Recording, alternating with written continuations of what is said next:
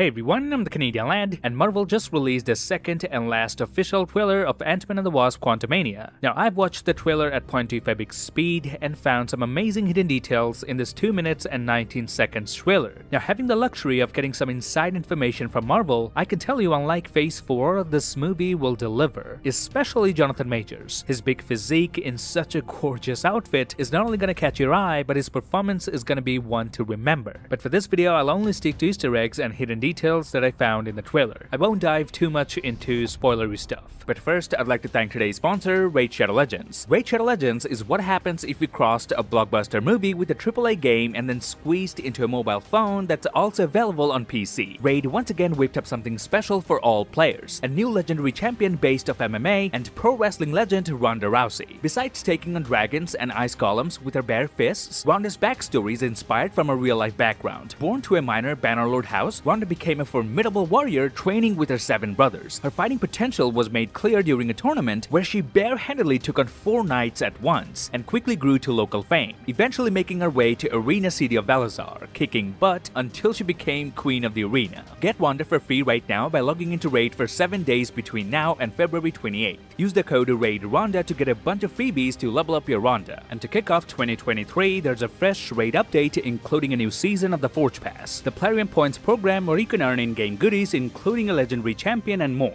And for Raid's 4th anniversary later this year, Raid is launching the new Titan event. This new type of event lasts several weeks and will see you earning anniversary points and truly amazing rewards by competing in special themed events. On top of that, new players use my link or scan the QR code and get a free starter pack with this cool in-game loot. You will find your rewards here in your inbox for the next 30 days only. You're an interesting man, Scott Lang. You're an Avenger. You have a daughter. But you've lost a lot of time, like me. We can help each other with that.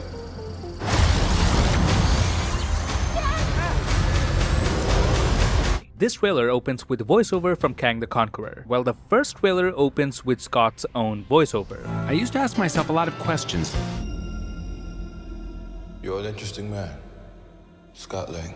This immediately establishes the drastic changes between the two trailers in terms of tone and emotion. One is from Scott Lang's perspective, and this one is entirely from Kang's perspective. And if you let me stretch this point a little bit more, notice in the first trailer, Scott appeared all happy and relaxed. But in this one, that same footage now gives a different vibe altogether, just because of a different voiceover. Meaning, with this second trailer, we're now able to read between the lines a little bit more. Scott, even though appears all normal and happy to the general public, but deep down something is killing him, and it is evident through his expression in the second trailer. Then we see Scott and Hope attending a fancy gala event, and as I said in my previous breakdown, this event is for a General Science Award, which means Hope is probably the one who got invited and Scott is her +1. Then we see Scott getting a phone call from his daughter Cassie, who after Avengers Endgame is now a full-grown teenager. But notice he still uses the same old picture of Cassie when she was just a kid, implying Scott, despite having fame and success in his life now, still misses seeing his daughter growing up in front of him. Scott still didn't get over the fact that he missed 5 years of his daughter's life, and I think Kang might just use this weakness to use Scott for his own gain, and Scott might get manipulated for this reason as well, as he desperately wants to lead a normal life with his daughter. And I love how this photo is from Ant-Man 1, where Scott gave a very ugly gift to Cassie. He's so ugly! I love him! Then we see Cassie getting released from a jail cell, and this tells me she might have ended up becoming some sort of a con artist just like her father. And I don't think getting out for misdemeanors is that difficult for her, considering her stepdad is literally a cop. But the important detail here is that she's following the same footsteps as her father. Then we see some extended shot from the same scene from trailer 1 where this blue orb sucks everything inward. This happens when Cassie was showing off her new tech to the family, and something will definitely go wrong here. And just like we've seen in the first trailer, Scott Lang keeps shrinking by the second as he gets sucked by the quantum realm. On to the next clip. Who are you? I'm the man who can give you the one thing you want. What's that? Time.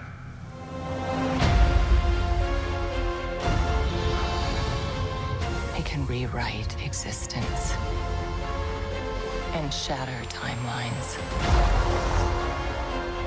You cannot trust him. I don't care who this guy is.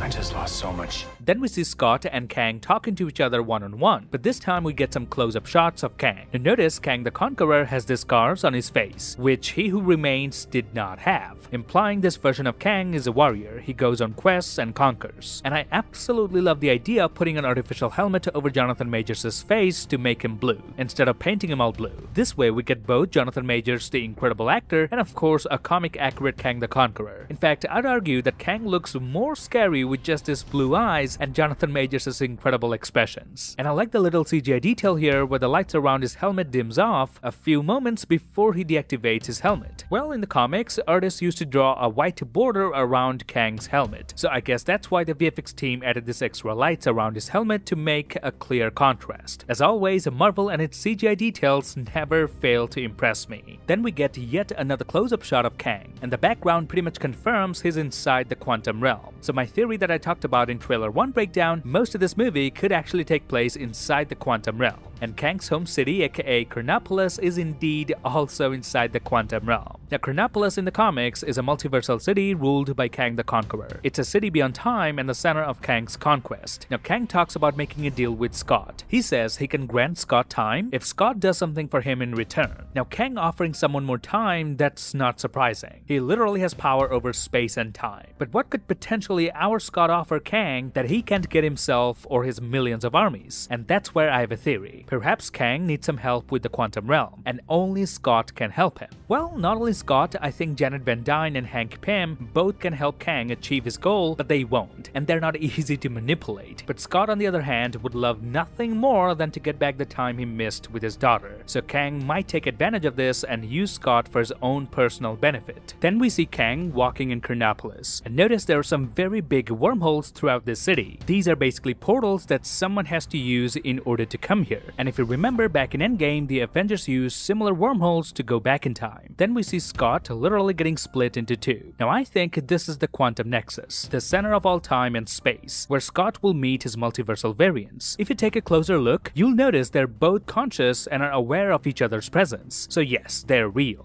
which only means we're gonna see the quantum nexus in the film. Then comes one of the biggest reveals of the trailer, MODOK, and a very comic-accurate MODOK. Now MODOK is a villain I really thought could never properly be adapted to screen, yet here he is, done to perfection while still maintaining the seriousness. However, the most comic-accurate design isn't the biggest reveal, it's the floating head, which is none other than Corey Stoll's Darren Cross. Yes, the very same one who supposedly died at the end of Ant-Man 1, where he got sucked into the quantum realm, but seems like he didn't die after all. But getting morphed into the quantum realm did, however, disfigure his whole body, therefore this goofy size and shape. But it's also entirely possible that this Darren Cross is a variant, and not the same one who Scott went up against in Ant-Man 1. Now, one attention to detail that I loved and would like to show you lads is that because MODOK is a floating villain in the comics, notice his tiny legs don't move when he's walking. He just simply floats and hovers. Now, if I just rewind back a couple of seconds, notice they all walk through a portal made out of a cloud-like thingy. So perhaps this is some place outside the Chronopolis, and Kang has essentially brought Scott here to show him something. Let's roll the next clip.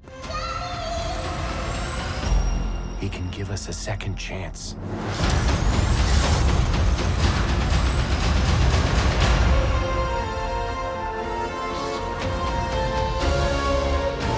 Let me make this easy for you. You will bring me what I need, or everything you call a life will end.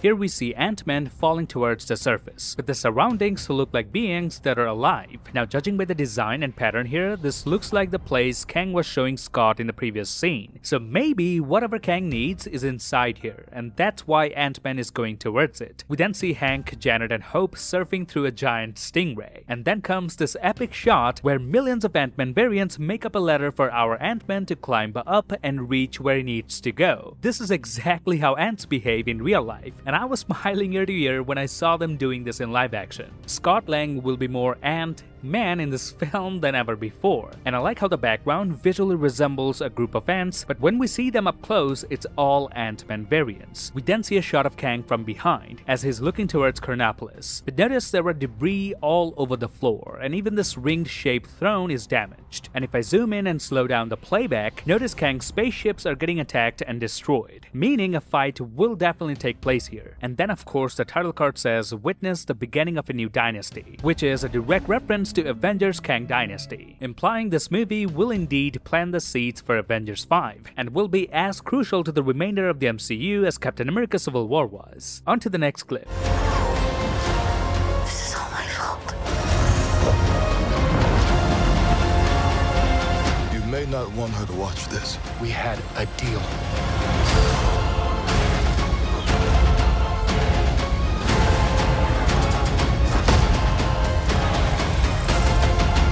You thought you could win.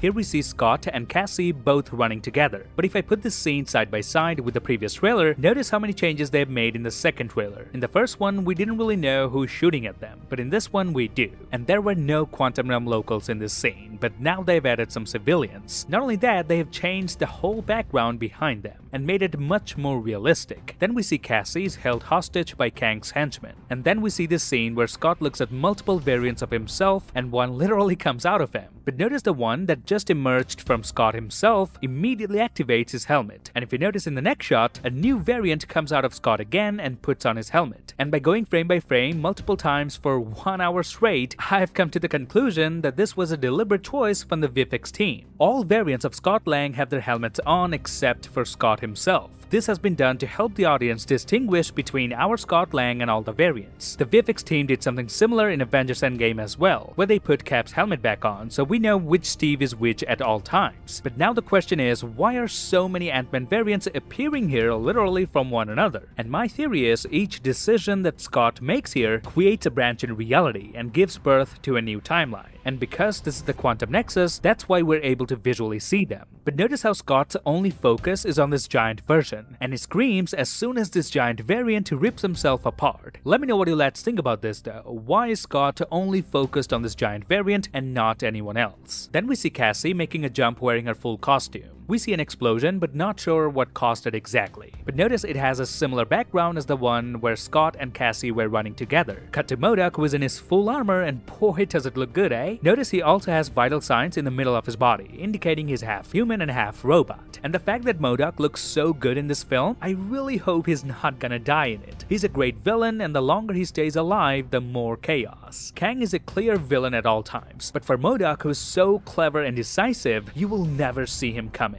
He could be your friend and try to kill you at the same time. Then we see a massive hand-to-hand combat between Kang and Scott. Kang is even bleeding from his right arm, as his right hand armor is completely gone. I like how Kang's face and his whole body are perfectly intact, but it's only his right arm that took hit. And notice when he kicks, he aims it towards Scott's helmet, and when he throws a punch, he again aims on Scott's face. He really knows where to hit and cause the most damage. This already tells me that the action choreography in this film is gonna be epic. Now notice just before Kang kicks Scott's face, the debris on the floor looks very similar to what we've seen in the trailer previously, meaning this is before the fight and this is after the fight, because here his right hand armor is still perfect. And remember I told you Kang's ships were getting ambushed in the background? Well, if you look closely through Scott's lenses, we can see a spaceship exploding in this scene as well. So yes, these are all different shots from the same scene. Cut to the next clip. I don't have to win. We both just have to lose. I'm sorry, Cassie.